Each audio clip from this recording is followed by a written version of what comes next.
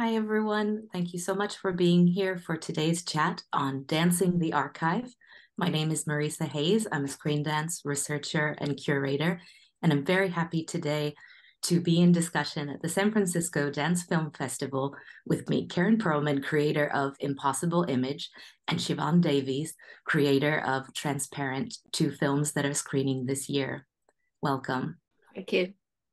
Thanks, Marissa. Love to see you. Thanks. Great to see both of you. And thank you so much for your beautiful work. I want to dive in here now and just start with a very basic question, which is what drew you to working with archival images that are used in both of the films screening this festival?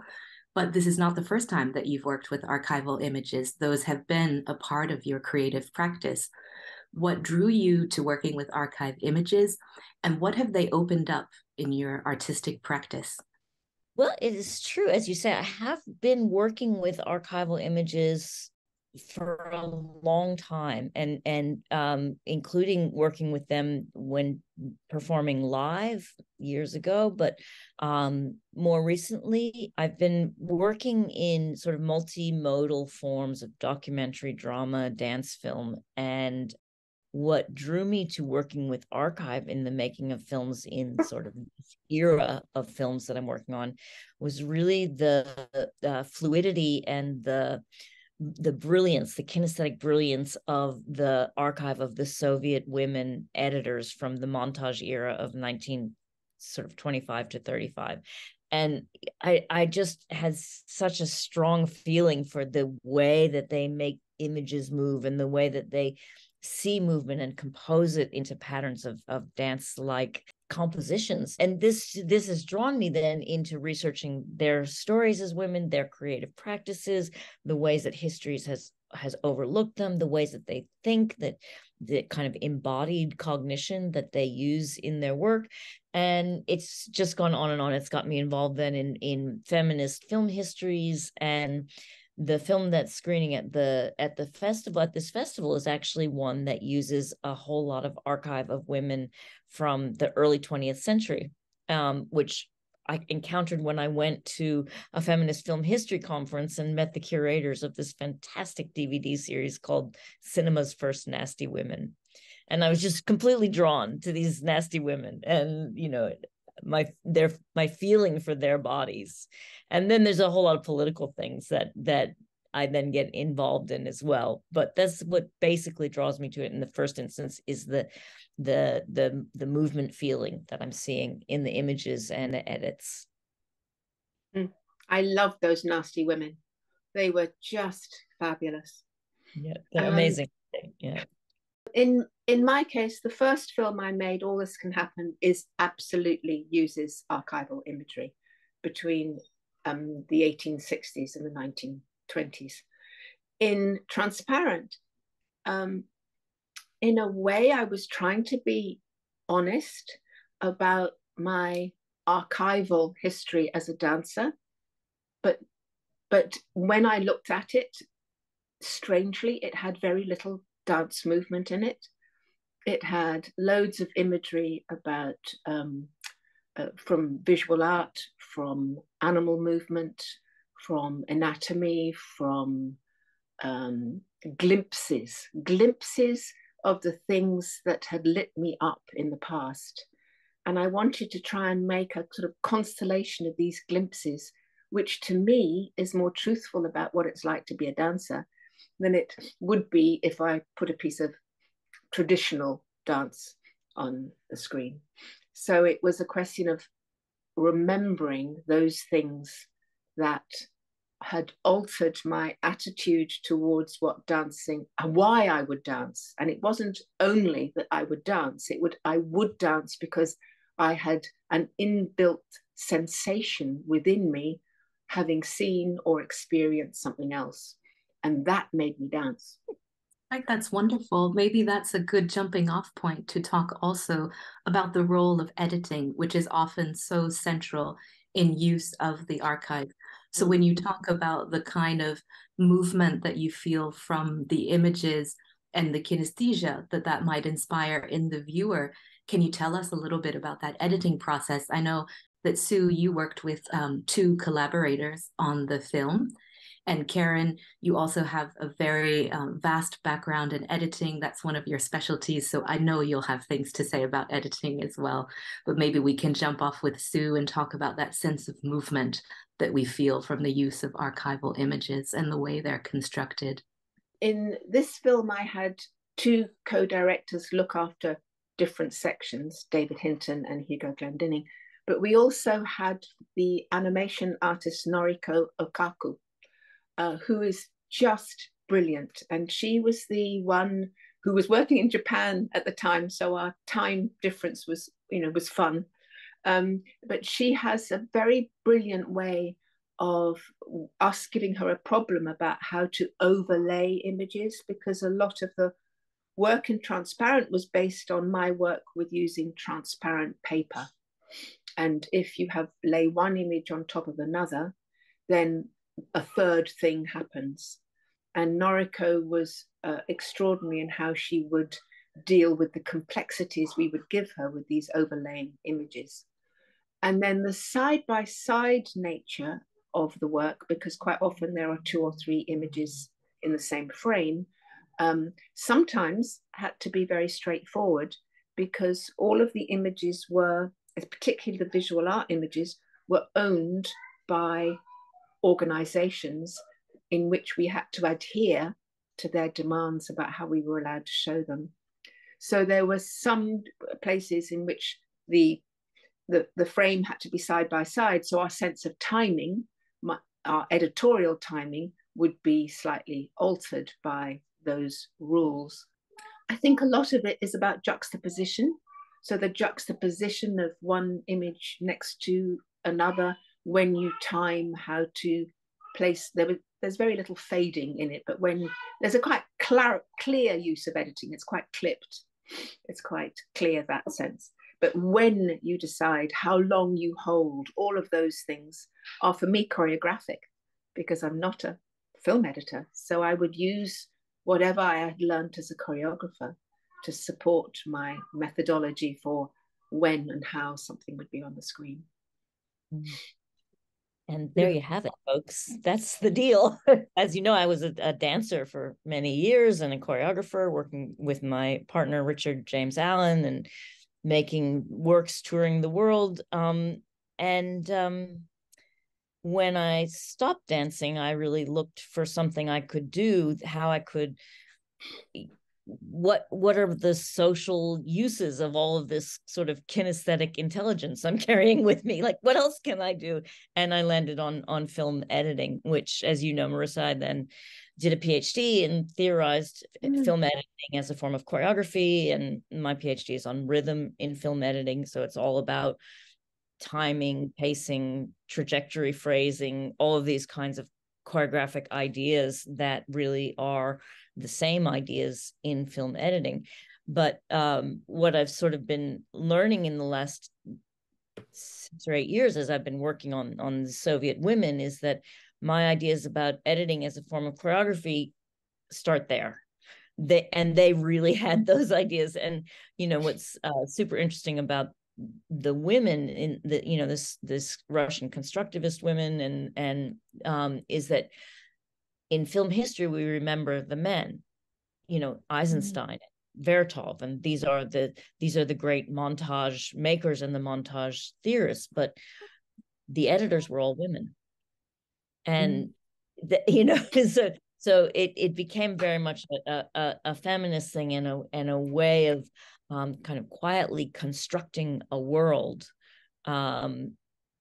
through the creative process of editing. And as Sue says, this idea of juxtaposition is everything in it's, and where I'm trying to push it now is not just can I make patterns that draw you in emotionally or draw you in physically, but can I actually create ideas through the juxtaposition of different temporal frames or gestures or sounds and images. And that's what I'm working on in the new film. Thank you. And I think that when we talk about archive, we can't avoid a discussion of time. and not to do it a disservice because there are so many layers that we could discuss in relationship to time. But there's something that struck me in both of your films, an idea perhaps that archive permits the sort of intergenerational discussion that is coming up in both of them. And I know in your film, Karen, Impossible Image, you actually used the word intergenerational. But Sue, I think that it's subtle, but there threaded throughout your film, not just in looking back into your past, present, and future as an artist, but also you mention your grandchildren, and there opens up this space for this discussion of intergenerational collaboration, overlap, evolution, etc. And I'm wondering if you could maybe speak a bit to that, and also how the archive generated such a discussion. Well, here I am, sort of a good 50 years on from beginning as a dancer.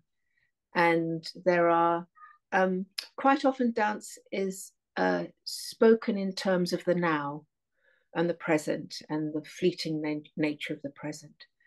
And I think I've enjoyed that sensation, but I am more aware now of the long arc, and the long arc that my and all of our bodies have taken from conception.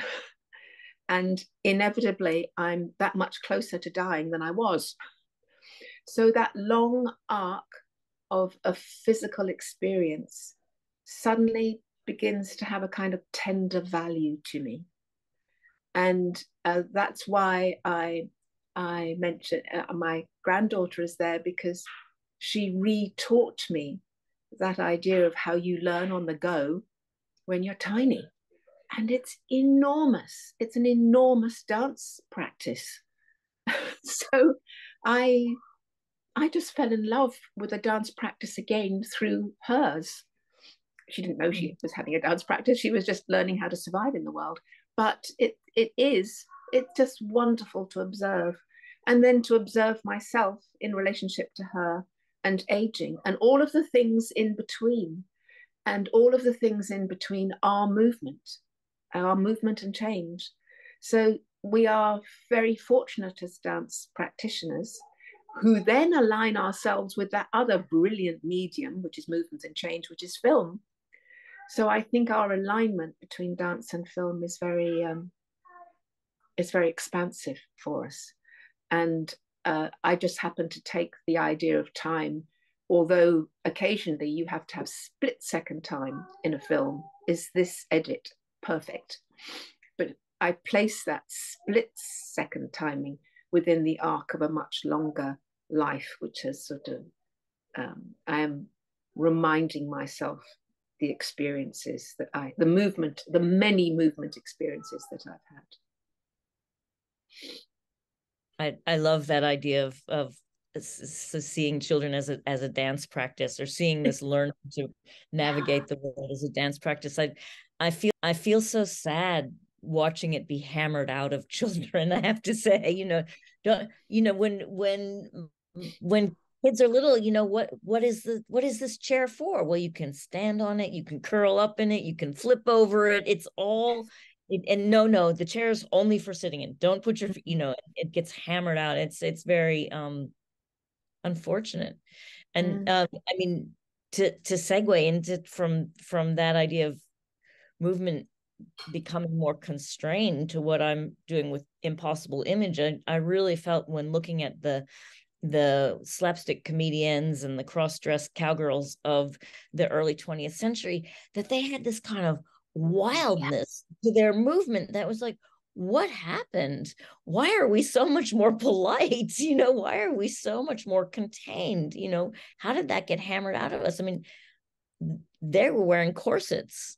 The corsets are off, but we are so much more controlled in our social interactions than what you see with them on the screen. So I in a way, I'm traveling back in time to kind of rehabilitate some of that wildness back into our physicality as well. What kind of information did you give your young, very beautiful dance artists? What kind of information did you give them, or permission or loudness could you give them to be able to take on that material? I mean, I know they're not copying it, but No, no, you're trying to release something in them. They are and they aren't. So what I did was I cut together a whole series of archive gestures. I kind of, I just pulled them out and cut them together and made different phrases of archive gestures. And then I showed them to the dancers and I asked them to learn them. So they would, do that. They would learn them. They look completely different. And then I'd say, okay, that's great. That'll be the beginning of your phrase. Now, make your version of it. What's going on here? What's happening in the body? Give me something around this kind of rage that we're seeing, or this kind of mayhem that is being created. And so then, each of them kind of developed specific characters that they became attached to from the archive, and developed their own sort of characters around that bit of archive that they were intrigued by. So yeah, they really, I mentioned earlier that there's a political dimension to all of this for me, and those politics have to do with feminisms over the last 120 years or so. We sort of talk about the first wave of feminism, and that was what they were doing in the early 20th century. And then there's this sort of second wave, which I'm just right on the cusp of. My mother was a solid second wave feminist, and then there was this third wave, fourth wave, fifth wave. It goes on and on. Now, everybody wants to differentiate themselves, but I felt there was some really kind of misapprehensions going on in the third wave of feminists about what women were doing in those first and second waves. And I felt like, well, if I can make an image where these two ideas of women in motion connect, maybe I can change the understanding that women have of what their mothers and grandmothers actually were up to. I'm wondering, for our public, if you can tell us a little bit about what it's like working with the image and your process, because I think your films are both, I don't want to limit them to one category, of course, but they are very generous in sharing a lot of information about process, about evolution of creative practice, and that's interwoven into both of your films. But I'm also thinking, Sue, that I had the pleasure of seeing hundreds, if not thousands, of transparency sheet photographs at a presentation when you were preparing your film some years ago. And I'm wondering, how do you go into the belly of the beast of the archive? What is that process like for you, selecting the images, working through them? How do you respond to them? Initially, I collected loads of blank postcards, and I wrote on them a moment that I'd been in a gallery and seen something, or a sentence from a book, or that I'd seen something in the street. And I just collected all of these postcards, and they were scattered all over the place. And I'd lose them, and then I'd find them again. And then I realized that I was living in this flat house full of postcards, and maybe I should draw them together. So I drew them together, but I didn't like the being encapsulated on white paper. So I printed out the images, first of all, on tracing paper. And I wondered why tracing paper, and it was partly because they weren't as fixed. So they wouldn't be a fixed memory, and they could be interfered with by another image on another piece of tracing paper. And then gradually I got brave enough and put them on acetate, which is totally see-through paper. And then they would start to interfere with each other. So I was digging into images or words or experiences that I genuinely had. Like all of because my family went to galleries a lot. And then I continued to go to galleries, or I would go for walks, and a landscape would matter to me, or I would see an animal and an animal would matter to me. And I collected the ones that genuinely had struck a chord within me. And then after a while, they slightly expand, because when you're trying to find them genuinely on archive for the film, you then find that you have to slightly adjust the image that you can find or can use. which led one to more images. So, I mean, there are close to about 800 of them all on transparent paper. And so the digging is kind of digging into the memory. And the memory needs to be a physical memory, not a memory that would make a nice design.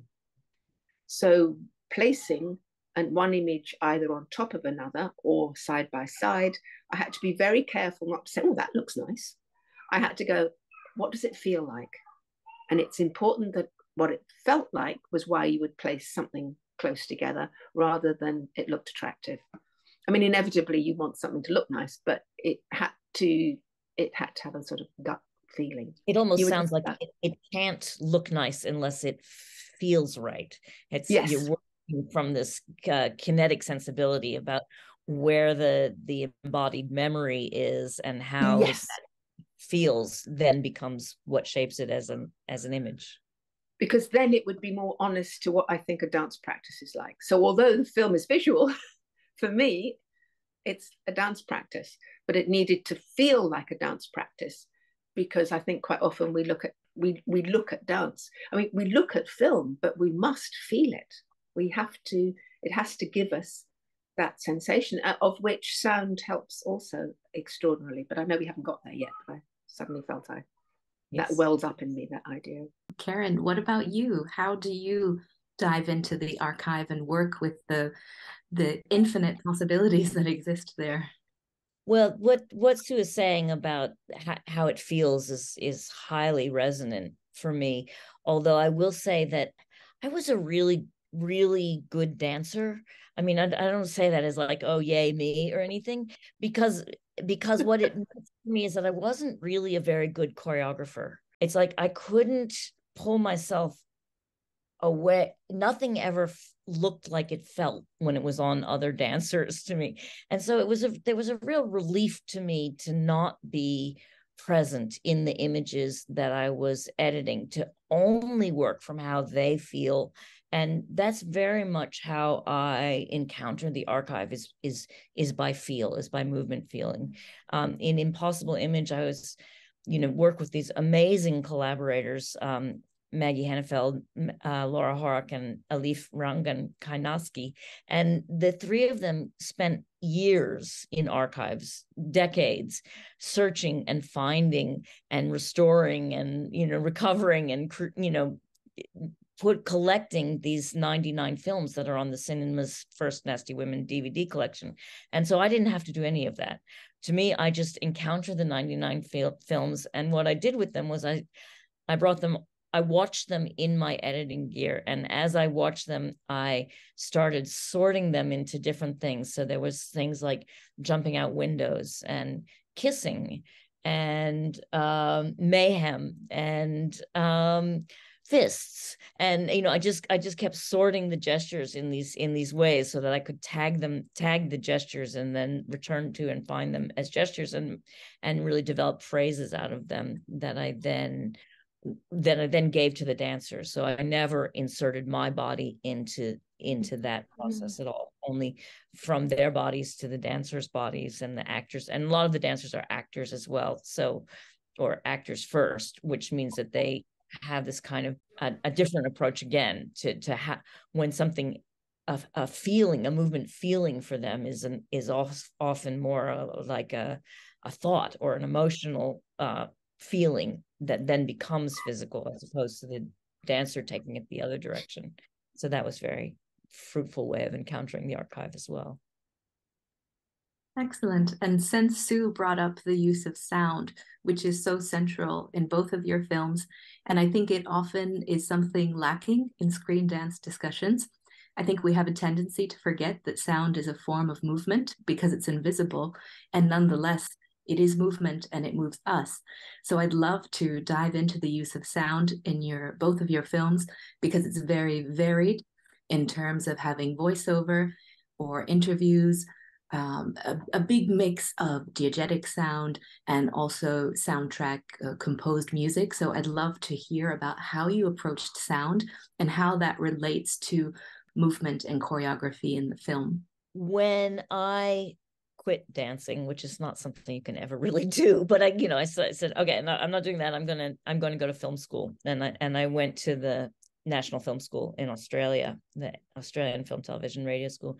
And I got trained as an editor, and very, very trained, and very, this is how we do it in capital I industry, the film industry.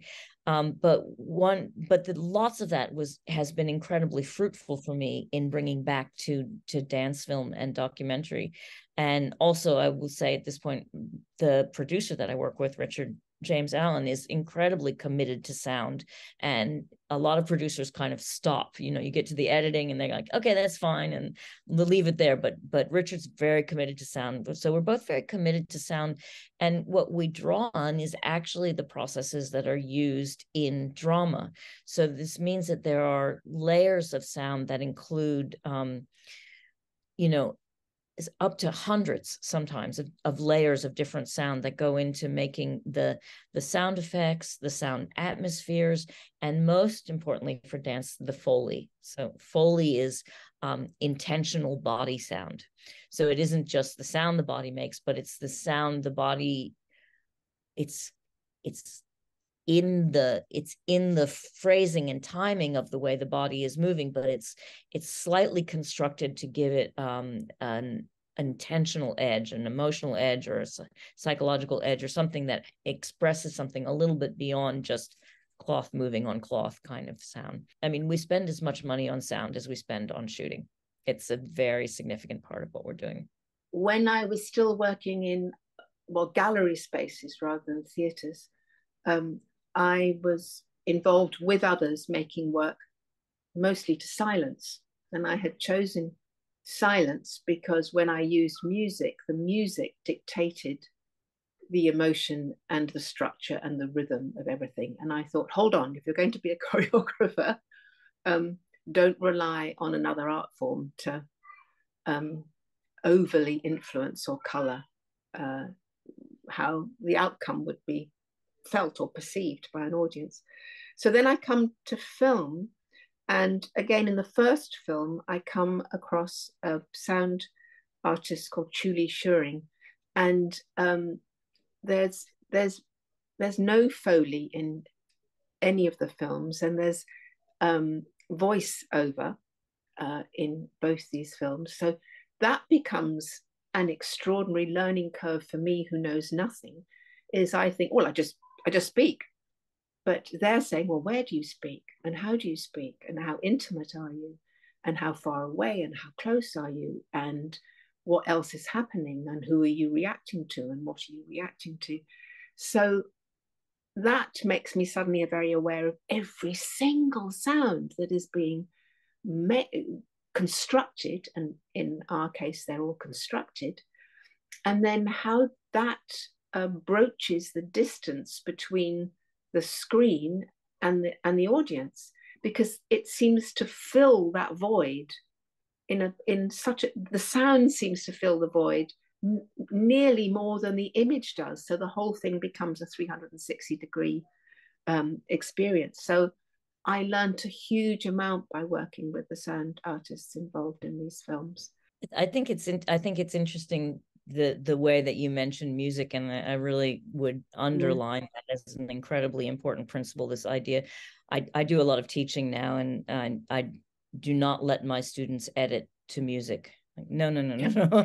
Music has its own form, it has its own rhythms, and it will fool you into thinking your images are working. Just no music until you make a rhythm, and then bring in a composer to work with the rhythms that are intrinsic to the film, and not something that you put, it's like putting a whole structure on your film and then trying to make your film conform to it. It's really similar. Again, another thing is very similar to the choreographic process. Thank you, both of you. I'm aware of the fact that we just have a short amount of time to discuss today, and I thought I might conclude by asking you, what's next for the archive? What remains to be done in the archive that you would like to explore creatively? So I'll just say Impossible Image is actually a short dance film festival cut down version of a film that's now 25 minutes long, that we have just finished. Well, it's nearly finished. We're doing a preview screening here in Melbourne, Australia tomorrow. First ever time in front of an audience, just before we lock it all off to make sure it's doing what we want it to do. And so I'm working with the same set of archive. There was not only this 8-minute film in that set of archive, but another 25-minute film, and there could be more, I think, in fact. But I also have, again, this idea of these feminisms across time, women's movement, women in motion. I'd really love to get a project going. An idea I have for a project that has sort of three moments in time across it. That has this early 20th century, that has a mid-century, the 50s, 60s, 70s, and then that has the present. And it's a magical kind of idea to me that I really want to put those moments in conversation with each other at this level of the physical interchange across generations. I really look forward to seeing that and to experiencing that, Karen. It sounds extraordinary. At the moment, I'm quite involved with a group of filmmakers who are using material that they find online. And because it's suddenly this online availability is huge from when you and I began to make films. Certainly when we were dancing, none of that was available. So it's how to build a proper relationship with that is fair and clear, but on the other hand, not dismiss that there is this extraordinary amount of information that might be available to us as filmmakers, and how to use it honorably, and how to think of it as bringing women from another century forward into now, and allow them to re-exist in the present, which seems incredibly exciting to me. So I'm sort of looking more at that place right now and loving it. Thank you. I think that's such an important point. We have a lot of interest in found footage, but we also have established archives that, as you mentioned, Sue, are really opening up their collections of both still and moving images. And we've entered into a phase where we really think about restoring the timeline in terms of really looking back to restitute things in the present, to right wrongs that have happened, and also to imagine possible futures. And I think that archive is something that really allows for that plural sense of time and hope for the future as well. Thank you so much to both of you. It's just been a joy to spend time with both of your films, Siobhan Davies' Transparent and Karen Pearlman's Impossible Image. And I wanted to thank both of you, as well as Claire and the team at the San Francisco Dance Film Festival, for hosting this discussion. And I hope we get to do it again. We've just begun to skim the surface of what's possible with archive.